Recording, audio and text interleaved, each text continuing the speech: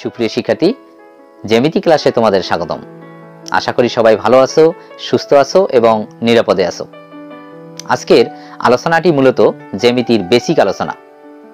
জ্যামিতি বা জিওমেট্রি শব্দটি গ্রিক শব্দ জিও অর্থ ভূমি এবং ম্যাট্টন অর্থ পরিমাপ, এই দুটি শব্দের সমন্বয়ে গঠিত। তাই জ্যামিতি শব্দের অর্থ ভূমির পরিমাপ। প্রিয় শিক্ষার্থী, জ্যামিতির সবচেয়ে বেশি বিস্তার ঘটে গ্রিক দার্শনিকদের হাত ধরে। প্রথম জ্যামিতিক প্রমাণের কৃতিত্ব দেওয়া হয় গ্রিক দার্শনিক থেলিসকে। তিনি প্রথম যুক্তি দ্বারা প্রমাণ করেন যে ব্যাস দ্বারা বৃত্ত সমদ্বিখণ্ডিত হয়। এরপর গ্রিক দার্শনিক পিথাগোরাসের হাত ধরে জ্যামিতির ব্যাপক বিস্তার ঘটে। আনুমানিক খ্রিস্টপূর্ব 300 অব্দে বিখ্যাত গ্রিক দার্শনিক ইউক্লিড তার কালজয়ী গ্রন্থ এলিমেন্টস রচনা করেন। এই গ্রন্থটি 13টি খণ্ডে বিভক্ত। তিনি এই গ্রন্থে মোট 465টি শৃঙ্খলাবদ্ধ প্রতিজ্ঞার প্রমাণ করেন। এই প্রতিজ্ঞাগুলোই মূলত আধুনিক যুক্তিমূলক জ্যামিতির ভিত্তি। তাই ইউক্লিডকে আধুনিক জ্যামিতির জনক বলা হয়ে থাকে। প্রিয় শিক্ষার্থী, আমাদের চারপাশে আমরা বিভিন্ন প্রকার বস্তু দেখতে পাই। কোনো কোনো বস্তুর দৈর্ঘ্য, প্রস্থ, উচ্চতা তিনটিই আছে, আবার কোনো কোনো বস্তুর দৈর্ঘ্য প্রস্থ আছে, আবার কোনো কোনো বস্তুর শুধু দৈর্ঘ্য আছে, প্রস্থ উচ্চতা নেই। যেমন ইট, এর দৈর্ঘ্য, প্রস্থ, উচ্চতা তিনটি আছে, তার মানে ইট হচ্ছে ত্রিমাত্রিক। যে সকল বস্তু তিনটি মাত্রা আছে সে সকল বস্তুকে ঘনবস্তু বলে। আবার দেখো বিন্দু, এর দৈর্ঘ্য, প্রস্থ, উচ্চতা কিছুই নেই, শুধুমাত্র অবস্থান আছে। যেহেতু এর দৈর্ঘ্য, প্রস্থ, উচ্চতা কিছুই নেই, তাই বিন্দুর কোনো মাত্রা নেই। বিন্দুকে শূন্য মাত্রার সত্তা বলা হয়ে থাকে। তাহলে বিন্দুর সংজ্ঞা কি হবে? যার দৈর্ঘ্য, প্রস্থ, উচ্চতা কিছুই নেই, শুধুমাত্র অবস্থান আছে, তাকে বিন্দু বলে। আবার দেখো বিন্দুর চলার পথকে রেখা বলে। বিন্দু চলার পথে যদি দিক পরিবর্তন না করে তাহলে রেখাটি হবে সরলরেখা, কিন্তু বিন্দু চলার পথে যদি দিক পরিবর্তন করে তাহলে সেটি হবে বক্ররেখা। তাহলে রেখা কত প্রকার? রেখা হচ্ছে দুই প্রকার, সরলরেখা এবং বক্ররেখা। প্রিয় শিক্ষার্থী, রেখার শুধুমাত্র দৈর্ঘ্য আছে, প্রস্থ এবং উচ্চতা নেই। যেহেতু রেখার শুধুমাত্র দৈর্ঘ্য আছে, তাই রেখা হচ্ছে একমাত্রিক। আমরা রেখার সংজ্ঞা এভাবে দিতে পারি যে বিন্দুর চলার পথকে রেখা বলে, অথবা বলতে পারি যে যার প্রস্থ এবং উচ্চতা নেই, শুধুমাত্র দৈর্ঘ্য আছে, তাকে রেখা বলে। আবার লক্ষ্য করো, এখানে যদি এ বি একটি রেখা হয় তাহলে দেখো এ বিন্দু এবং বি বিন্দু দুই দিকেই চলমান, তাই রেখার প্রান্ত বিন্দু নেই। রেখার অংশকে রেখাংশ বলে। দেখো এখানে এ বি রেখার যদি আমরা এম এন অংশ কেটে নেই তাহলে এই এম এনই হচ্ছে কি রেখাংশ। রেখাংশের প্রান্ত বিন্দু আছে এবং রেখাংশের প্রান্ত বিন্দু হচ্ছে দুইটি। যদি একটি রেখার একটি প্রান্ত বিন্দু থাকে এবং আরেকটি প্রান্ত বিন্দু না থাকে তবে সেটিকে রশ্মি বলা হয়, অর্থাৎ রশ্মির প্রান্ত বিন্দু একটি। আশা করি বুঝতে পারছো রেখা, রেখাংশ এবং রশ্মি কাকে বলে। তাহলে দেখো রেখার প্রান্ত বিন্দু নেই, রেখাংশের প্রান্ত বিন্দু আছে দুইটি এবং রশ্মির প্রান্ত বিন্দু আছে একটি। আবার দেখো একই সমতলে দুইটি রশ্মির প্রান্ত বিন্দু একই হলে কোণ উৎপন্ন হয়। দেখো এখানে এবি রশ্মি এবং বিসি রশ্মির একই প্রান্ত বিন্দু হচ্ছে বি, তাই বি বিন্দুতে কোণ তৈরি হয়েছে। এই কোণটির রশ্মি দুটি হবে বাহু এবং সাধারণ বিন্দুটি হবে কোণটির শীর্ষবিন্দু। তাহলে কোণ কখন উৎপন্ন হয়? একই সমতলে যদি দুইটি রশ্মির প্রান্ত বিন্দু একই হয় তাহলে কোণ উৎপন্ন হয়। এবার আমরা বিভিন্ন প্রকার কোণের আকার দেখব। দেখো এখানে ওয়ে একটি রশ্মি, এই ওয়ে রশ্মির যদি আমরা বিপরীত রশ্মি আঁকি, ঠিক ও থেকে এর বিপরীত দিকে আরেকটি রশ্মি আঁকতে হবে। মনে করি সেই রশ্মিটি হচ্ছে ওবি রশ্মি। লক্ষ্য করো এই ওএ এবং ওবি দুইটি পরস্পর বিপরীত রশ্মি, তাদের যে সাধারণ বিন্দু আছে ও, এই বিন্দুতে একটি কোণ উৎপন্ন করছে। এই কোণটি হচ্ছে সরল কোণ। তাহলে সরল কোণের সংজ্ঞা আমরা এভাবে দিতে পারি যে দুইটি পরস্পর বিপরীত রশ্মি তাদের সাধারণ প্রান্ত বিন্দুতে যে কোণ উৎপন্ন করে সেই কোণটিকে সরল কোণ বলে। এক সরল কোণের পরিমাপ 180 ডিগ্রি বা 2 সমকোণ। এবার দেখো এই সরল কোণের যদি আমরা একটি সমদ্বিখণ্ডক আঁকি, এই সমদ্বিখণ্ডককে বলা হবে লম্ব।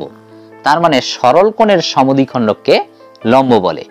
এই লম্ব সরল কোণকে সমান দুইটি অংশে বিভক্ত করে। যেহেতু এক সরল কোণ 180 ডিগ্রি, তাহলে এম ও এ কোণটি হবে 90 ডিগ্রি এবং এম ও বি কোণটি হবে 90 ডিগ্রি। এই 90 ডিগ্রি কোণকেই সমকোণ বলে।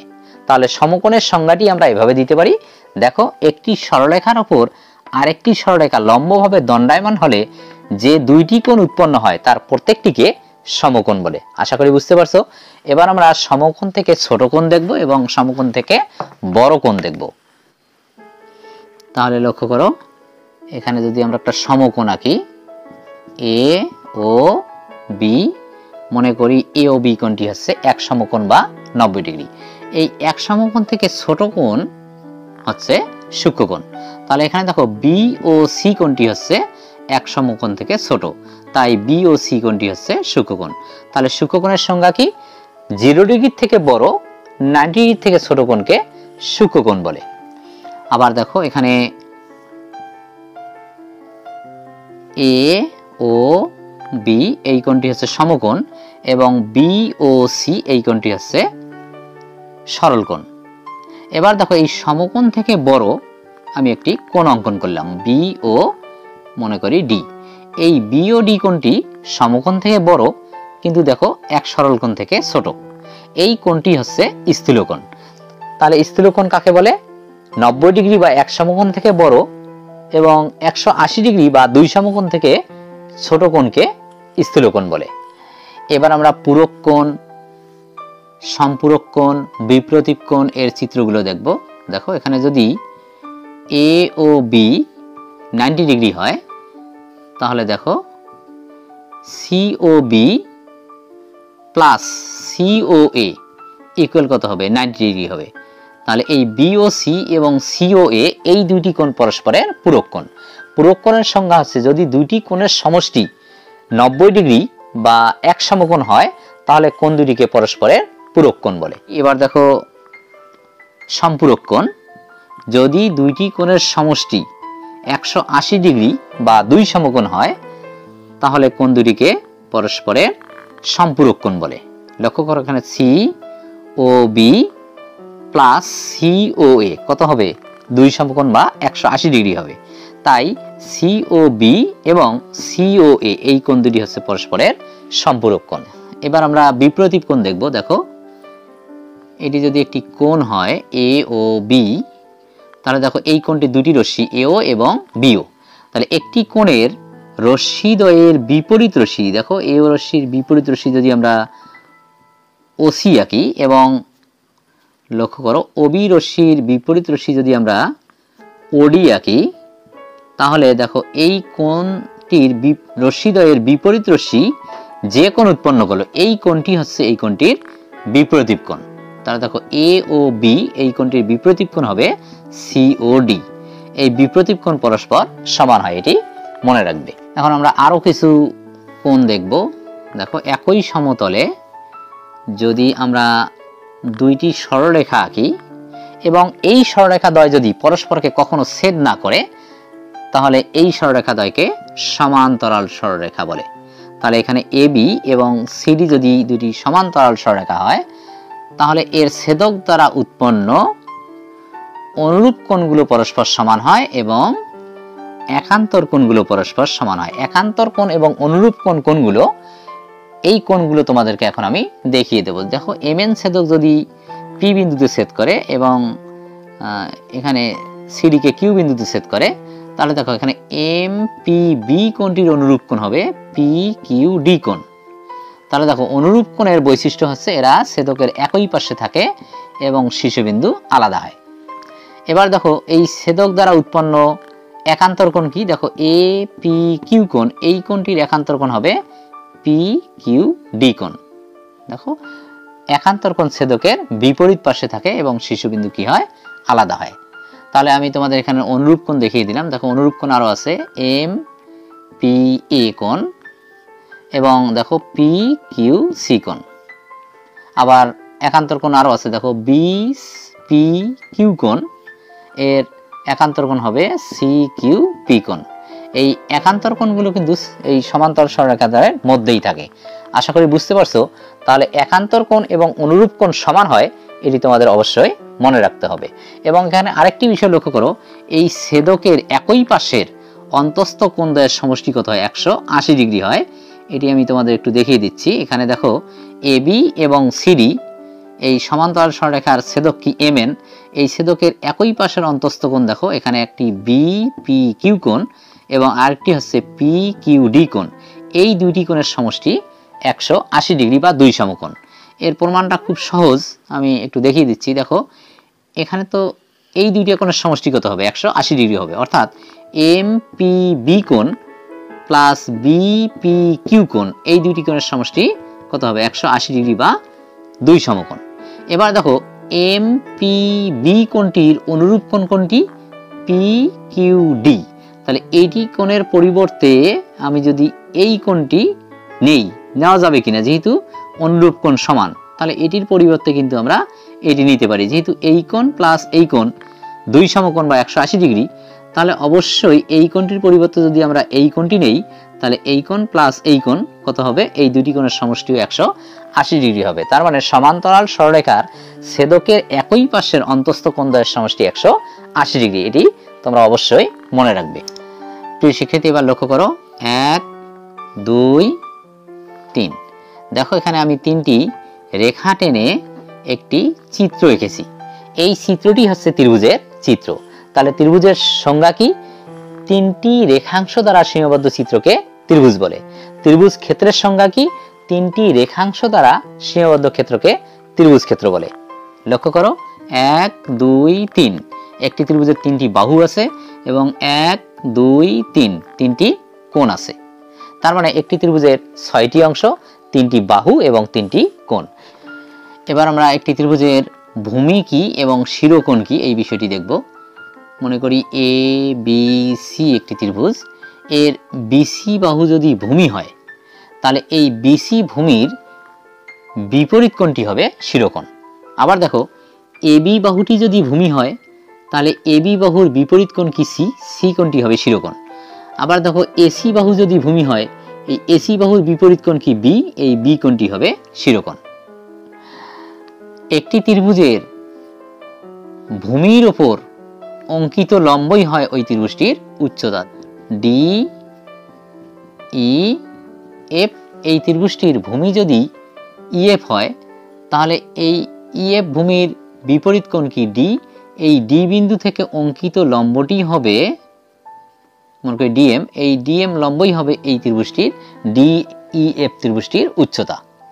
আবার দেখো ত্রিভুজটি যদি এভাবে আঁকি আমরা, পি কিউ আর, এখানে যদি কিউ আর ভূমি হয়, তাহলে শিরোকোণ কি? পি। তাহলে পি থেকে আমরা কিউ আর এর উপর যদি লম্ব আঁকি, দেখো কিউ আর এর উপর হবে না লম্ব, এর বর্ধিতাংশের উপর লম্ব হবে। তাহলে দেখো এই ত্রিভুজটির উচ্চতা হচ্ছে এই লম্ব, লম্বটির নাম যদি আমরা পিএন দেই, তাহলে পিএন হচ্ছে পি কিউ আর ত্রিভুজের উচ্চতা। তাহলে লক্ষ্য করো এখানে একটি ত্রিভুজের উচ্চতা কিন্তু সবসময় ত্রিভুজটির ভেতরে থাকে না, ত্রিভুজটির বাহিরেও থাকতে পারে। এবার আমরা একটি ত্রিভুজের মধ্যমা কি এই বিষয়টি দেখব। মধ্যমা হলো ত্রিভুজের যে কোনো শীর্ষ থেকে তার বিপরীত বাহুর মধ্যবিন্দু পর্যন্ত অঙ্কিত রেখাংশ। দেখো এখানে ত্রিভুজ এবিসি এর এ শীর্ষ থেকে তার বিপরীত বাহু বিসি এর মধ্যবিন্দু পর্যন্ত অঙ্কিত রেখাংশ যদি আমরা এডি আঁকি, এই এডি হচ্ছে ত্রিভুজটির মধ্যমা। এবার দেখো বি শীর্ষ থেকে বি শীর্ষের বিপরীত বাহু কি? এসি, এসি এর মধ্যবিন্দু ই, আমরা যদি বি যোগ করে দেই তাহলে এই বি হবে একটি মধ্যমা। আবার দেখো এবি এর মধ্যবিন্দু যদি এফ হয়, আমরা যদি সি এফ যোগ করে দেই তাহলে সি এফ হবে একটি মধ্যমা। একটি ত্রিভুজের মধ্যমাত্রয় কি হয়? সমবিন্দু হয়, অর্থাৎ একই বিন্দুগামী হয়। এবং ত্রিভুজের মধ্যমাগুলো অবশ্যই ত্রিভুজটির কি? অভ্যন্তরে অবস্থান করে। প্রিয় শিক্ষার্থী, একটি ত্রিভুজের কয়টি মধ্যমা থাকে? একটি ত্রিভুজের 3টি মধ্যমা থাকে। এবার আমরা একটি ত্রিভুজের কিছু বৈশিষ্ট্য দেখব। দেখো একটি ত্রিভুজের কয়টি কোণ থাকে? 3টি কোণ থাকে। এই 3টি কোণের সমষ্টি কত? সেটি এখন আমরা সংক্ষেপে নির্ণয় করার চেষ্টা করব। এই জন্য আমরা বিসি বাহুকে বর্ধিত করে দেব এবং সি বিন্দু দিয়ে বিএ এর সমান্তরাল করে সিএফ রশ্মি আঁকব। এবার দেখো যেহেতু এই বিএ সমান্তরাল সিএফ, তাহলে বিএসি কোণটির সমান কি কোণ হবে?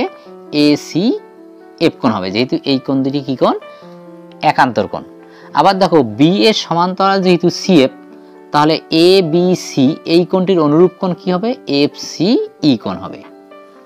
এবার দেখো তো এখানে এই তিনটি কোণের সমষ্টি কত?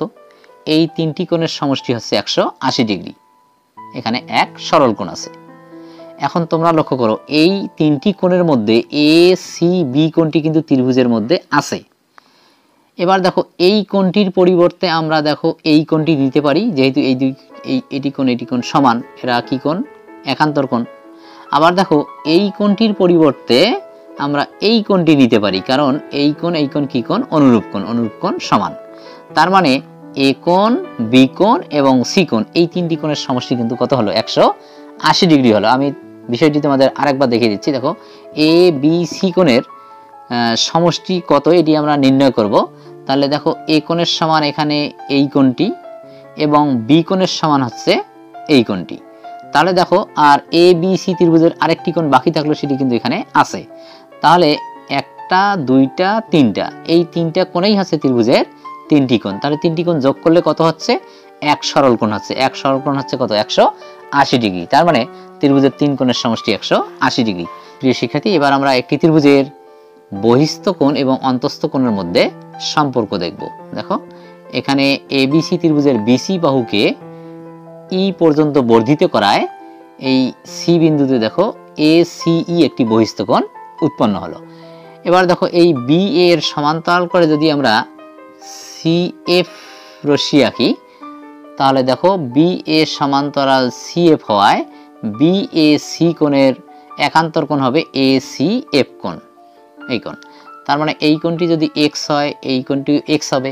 আবার দেখো বি এর সমান্তরাল সি এফ হয় এ বি সি এর অনুরূপ কোণ হবে এফ সি ই। এই অনুরূপ কোণ দুটি কি হবে? সমান হবে। এটি ওয়াই হলে এই কোণটিও ওয়াই।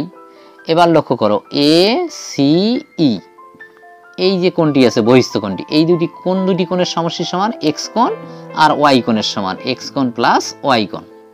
তাহলে এই এক্স কোণ এবং ওয়াই কোণ দেখো এই ত্রিভুজটির এই অন্তস্থ বিপরীত দুটি কোণ, অর্থাৎ এক্স কোণ এবং ওয়াই কোণ। তার মানে আমরা কি দেখলাম? ত্রিভুজের একটি বাহুকে বর্ধিত করলে যে বহিস্থ কোণ উৎপন্ন হয় তা তার বিপরীত অন্তস্থ কোণ দ্বয়ের সমষ্টির সমান। এটি হচ্ছে ত্রিভুজের বহিস্থ কোণ এবং অন্তস্থ কোণের মধ্যে সম্পর্ক। এবার আমরা বাহু বেধে ত্রিভুজ কত প্রকার এবং কোণ বেধে ত্রিভুজ কত প্রকার তা দেখব। বাহু বেধে ত্রিভুজ হচ্ছে তিন প্রকার: সমবাহু ত্রিভুজ, সমদ্বিবাহু ত্রিভুজ এবং বিষমবাহু ত্রিভুজ। যে ত্রিভুজের প্রতিটি বাহু সমান তাকে সমবাহু ত্রিভুজ বলে। দেখো এখানে এ বি সি ত্রিভুজের প্রতিটি বাহুর দৈর্ঘ্য যদি এ হয়, তাহলে এটি কি হবে? একটি সমবাহু ত্রিভুজ হবে।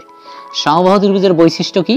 যেহেতু এর তিনটি বাহুই পরস্পর সমান, তাই এর তিনটি কোণও কি হবে? পরস্পর সমান হবে। আর আমরা একটু আগে প্রমাণ করলাম যে একটি ত্রিভুজের তিন কোণের সমষ্টি কত? 180 ডিগ্রি। এর যেহেতু তিনটি কোণ সমান, তাহলে আমরা যদি 3 দ্বারা ভাগ করি তাহলে প্রতিটি কোণ কত আসে? 60 ডিগ্রি আসে। তাহলে দেখো সমবাহু ত্রিভুজের প্রতিটি কোণ হচ্ছে 60 ডিগ্রি। আরেকটি বৈশিষ্ট্য কি? এর যদি আমরা যে কোনো একটি বাহুকে বর্ধিত করি, তাহলে বহিস্থ বিন্দুতে যে কোণ উৎপন্ন হয় তার পরিমাণ কত? দেখো তার পরিমাণও কিন্তু সহজে বের করা যায়। যেহেতু এই বি কোণটি অর্থাৎ অন্তস্থ কোণটি হচ্ছে 60 ডিগ্রি আর এই দুইটি কোণের সমষ্টি কত? 180 ডিগ্রি, এক সরল কোণ। তাহলে এখানে 60 ডিগ্রি হলে এই কোণটি হবে কত? 120 ডিগ্রি অর্থাৎ 120 ডিগ্রি। আবার কি সমবাহু ত্রিভুজের শীর্ষ থেকে বিপরীত বাহুর উপর যদি আমরা মধ্যমা আঁকি, এই তিনটি মধ্যমাই কি হবে? পরস্পর সমান হবে। তাহলে এটি একটি গুরুত্বপূর্ণ বহু নির্বাচনী প্রশ্ন, মাঝে মাঝে পরীক্ষায় আসে যে কোন ত্রিভুজের তিনটি মধ্যমা পরস্পর সমান। এর অ্যান্সারটাই হবে কি? সমবাহু ত্রিভুজ। আবার দেখো যে ত্রিভুজের দুইটি বাহু পরস্পর সমান তাকে সমদ্বিবাহু ত্রিভুজ বলে। এখানে এ বি সি ত্রিভুজের যদি এবি সমান এসি বাহু হয়, তাহলে কি হবে? এটি একটি সমদ্বিবাহু ত্রিভুজ হবে। সমদ্বিবাহু ত্রিভুজের বৈশিষ্ট্য কি? এর ভূমি সংলগ্ন কোণদ্বয় পরস্পর সমান হয় এবং শীর্ষ থেকে ভূমির উপর অঙ্কিত লম্ব ভূমিকে কি করে সমদ্বিখণ্ডিত করে। দেখো এখানে এডি লম্ব যদি বিসি হয় তাহলে বিডি সমান সিডি হবে। এই হচ্ছে সমদ্বিবাহু ত্রিভুজের বৈশিষ্ট্য। আর বিষমবাহু ত্রিভুজ কাকে বলে? যে ত্রিভুজের তিনটি বাহু পরস্পর সমান নয় তাকে বিষমবাহু ত্রিভুজ বলে। লক্ষ্য করো এখানে ডিইএফ ত্রিভুজের তিনটি বাহু যদি পরস্পর অসমান হয় তাহলে এটি কি হবে? একটি বিষমবাহু ত্রিভুজ হবে। যেহেতু এর তিনটি বাহু অসমান তাই এর তিনটি কোণ কি হবে? পরস্পর অসমান হবে। এবার আমরা কোণ বেধে ত্রিভুজ কত প্রকার তা দেখব। কোণ বেধেয় ত্রিভুজ তিন প্রকার: সমকোণী ত্রিভুজ, সূক্ষ্মকোণী ত্রিভুজ এবং স্থূলকোণী ত্রিভুজ। যে ত্রিভুজের একটি কোণ সমকোণ বা 90 ডিগ্রি তাকে সমকোণী ত্রিভুজ বলে। এই সমকোণী ত্রিভুজের কিছু বৈশিষ্ট্য আছে। দেখো সমকোণী ত্রিভুজের একটি কোণ কি হয়? সমকোণ হয় এবং অপর দুটি কোণ হয় সূক্ষ্মকোণ। এই সূক্ষ্মকোণদ্বয়ের সমষ্টি যেহেতু 90 ডিগ্রি তাই এই সূক্ষ্মকোণদ্বয় পরস্পরের কি কোণ? পূরক কোণ। তাহলে সমকোণী ত্রিভুজের সূক্ষ্মকোণদ্বয় পরস্পরের পূরক কোণ। এবং সমকোণী ত্রিভুজের সূক্ষ্মকোণদ্বয়ের যদি একটির মান আমাদের জানা থাকে আমরা আরেকটির মান বের করতে পারি। যদি এখানে এর মান 30 ডিগ্রি হয় তাহলে সি কোণের মান কত হবে? এটি হবে 90 degree minus 30 degree equal 60 degree. আবার যদি এই সমকোণী ত্রিভুজের সূক্ষ্মকোণদ্বয়ের পার্থক্য দেওয়া থাকে তাহলে কিন্তু আমরা কোণদ্বয় বের করতে পারি। তাহলে দেখো এখানে যদি এ কোণ এবং সি কোণের পার্থক্য 6 ডিগ্রি দেওয়া থাকে তাহলে কিন্তু আমরা এই এ কোণ এবং সি কোণের পরিমাপ বের করতে পারবো। কিভাবে বের করব? এই দুইটি কোণের মধ্যে যেটি ছোট অথবা যেটি বড় সেটি আমরা উল্লেখ করে ধরে নেব। ধরি বড় কোণটি অর্থাৎ বড় কোণটিকে আমরা x ধরে নেব এবং ছোট কোণটি তখন কত বের হবে? ছোট কোণটি কত বের হবে? 90 ডিগ্রি মাইনাস x বের হবে। তাহলে এই দুইটা কোণের কিন্তু পার্থক্য দেওয়া আছে কত? 6 ডিগ্রি। তাহলে আমরা বড় থেকে ছোটটি বিয়োগ করে দেখে দেবো 6 ডিগ্রি। তার মানে x মাইনাস 90 ডিগ্রি মাইনাসে মাইনাসে প্লাস x ইকুয়াল কত? 6 ডিগ্রি। তাহলে বা আমরা পাচ্ছি কত? 2x ইকুয়াল কত? 6 ডিগ্রি প্লাস 90 ডিগ্রি 96 ডিগ্রি। সুতরাং x বের হচ্ছে কত? 48 ডিগ্রি। তাহলে বড় কোণটি বের হলো কত? 48। তাহলে ছোট কোণটি কত বের হবে? তাহলে ছোট কোণটি বের হবে 90 ডিগ্রি মাইনাস 48 ডিগ্রি, তার মানে 42 ডিগ্রি। আবার সমকোণী ত্রিভুজের যদি সমকোণ সংলগ্ন বাহুদ্বয় সমান হয়ে যায় তাহলে সেটি কি হবে? সমদ্বিবাহু সমকোণী ত্রিভুজ হবে। দেখো এ বি সি ত্রিভুজের বিকোণ সমকোণ এবং সমকোণ সংলগ্ন বাহুদ্বয় সমান, তার মানে সমকোণী ত্রিভুজের সমকোণ সংলগ্ন বাহুদ্বয় সমান হলে এটিকে বলা হয় সমদ্বিবাহু সমকোণী ত্রিভুজ। এক্ষেত্রে এই ত্রিভুজটির বাহুগুলোর অনুপাত হবে 1:2 এটি কিন্তু আমরা পিথাগোরাসের সূত্রের সাহায্যে বের করতে পারি। সমকোণী ত্রিভুজের আরেকটি বৈশিষ্ট্য হচ্ছে এর অতিভুজ কিন্তু সবচেয়ে বৃহত্তম বাহু, অর্থাৎ অতিভুজের থেকে লম্ব এবং ভূমি কখনো বড় হতে পারে না। এবার আমরা দেখব সূক্ষ্মকোণী ত্রিভুজ। সূক্ষ্মকোণী ত্রিভুজের তিনটি কোণই কি হয়? সূক্ষ্মকোণ হয়। তার মানে যে ত্রিভুজের তিনটি কোণ সূক্ষ্মকোণ তাকে সূক্ষ্মকোণী ত্রিভুজ বলে। আবার দেখো যে ত্রিভুজের একটি কোণ স্থূলকোণ তাকে স্থূলকোণী ত্রিভুজ বলে। এখানে এ বি সি ত্রিভুজের বি কোণটি যদি 90 ডিগ্রি থেকে বড় হয় তাহলে কি হবে? এই কোণটি স্থূলকোণ হবে। আর একটি কোণ স্থূলকোণ হলে এই ত্রিভুজটিকে বলা হবে স্থূলকোণী ত্রিভুজ। আশা করি বুঝতে পারছো। মাঝে মাঝে পরীক্ষায় প্রশ্ন থাকে যে একটি স্থূলকোণী ত্রিভুজের কয়টি কোণ স্থূলকোণ হয়? একটি স্থূলকোণী ত্রিভুজের অবশ্যই একটি কোণ স্থূলকোণ হয়, দুইটি কোণ কখনো স্থূলকোণ হতে পারে না। আর একটি স্থূলকোণী ত্রিভুজের অপর দুটি কোণ কি হয়? সূক্ষ্মকোণ হয়। আবার প্রশ্ন থাকে যে একটি সমকোণী ত্রিভুজের কয়টি কোণ সমকোণ? অবশ্যই এর একটি কোণ সমকোণ। প্রিয় শিক্ষার্থী, আশা করি তোমরা বিষয়গুলো বুঝতে পারছো। আজকে আমি ত্রিভুজ পর্যন্ত আলোচনা করলাম। এর মধ্যে যদি কোথাও বুঝতে তোমাদের সমস্যা হয় তোমরা কমেন্ট করে জানিয়ে দিও। আমি জ্যামিতির দ্বিতীয় পর্বের ক্লাসে চতুর্ভুজ সংক্রান্ত বিভিন্ন বিষয় নিয়ে আলোচনা করব। সেই পর্যন্ত সবাই সুস্থ থাকো, ভালো থাকো। আল্লাহ হাফেজ।